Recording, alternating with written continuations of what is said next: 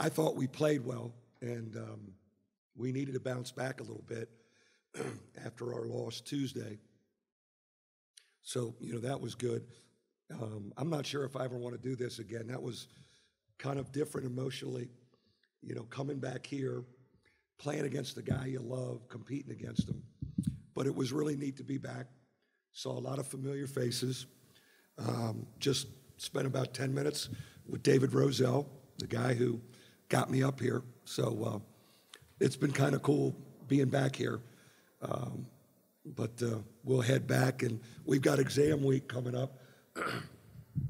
So it'll slow down for us a little bit before we play Indiana on Saturday. Got a mic here for you guys this time. So. Mike, as those first 10 minutes were going on and the Hens were playing pretty inspired, were you kind of wondering what you got yourself into, and what did your guys start doing really well to kind of take control? I thought this is the worst idea I've ever come up with. You set me. I said they set me up. They set me up. They bring me back, and they set me up. And Martin's team did really play well and kept the heat on us a little bit in the second half.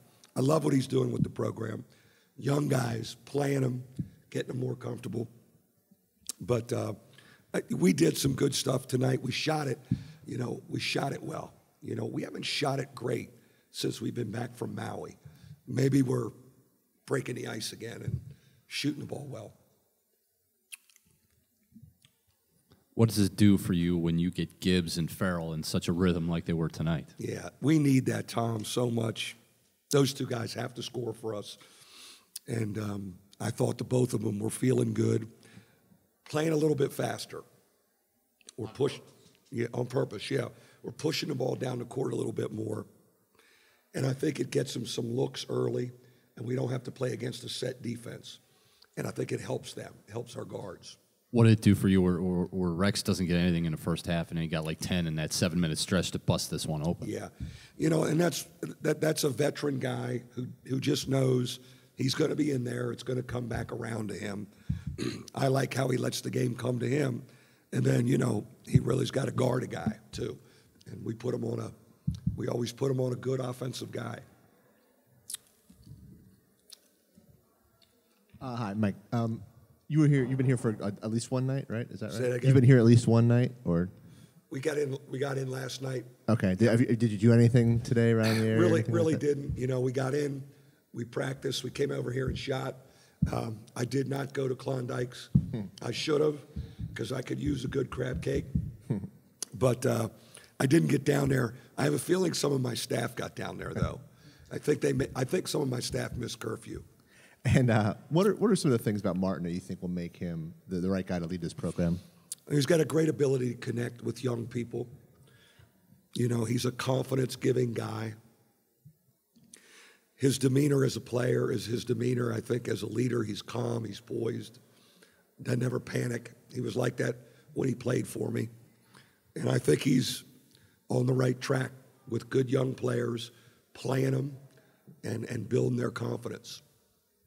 Coach, can you talk a little bit more about the emotion and the reception you received walking out there? That was really awesome to come out and see a lot of familiar faces, and that was very touching. It was a little emotional for me. There's so many memories in this building, and we practiced last night, shot today, and I just kind of looked around and while we were stretching, trying to remember all the really good stuff that happened here. I was so fortunate to be here. This place set me up for the rest of my coaching career. And, I draw on the experiences I had here in Newark every day. Newark, excuse me. Good to see you, too. You sneaking in. I didn't even recognize you over there. How you been? Good. You look good. Thanks. Like two guys right here. Look at this.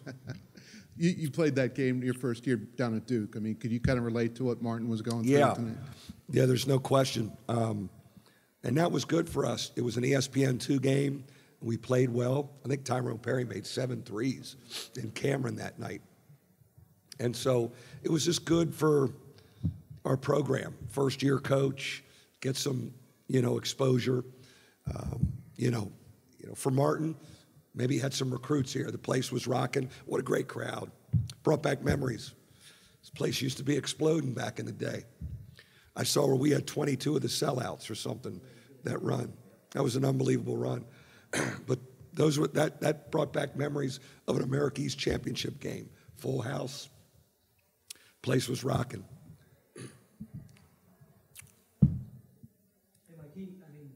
He had his freshmen out there for a good chunk of that game, and they really put on a show. Does that really kind of remind you even more that he's doing it the right way, doing the right thing? And he's found some players that can kind of build this program back to maybe where it was. I love the fact that he played Anderson and Daly the whole darn game.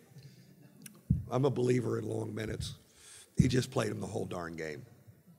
You know, kids are just going to get so confident when they know they can play through mistakes. It's a really gifted young group, and I'm not sure I want to play them when they're older.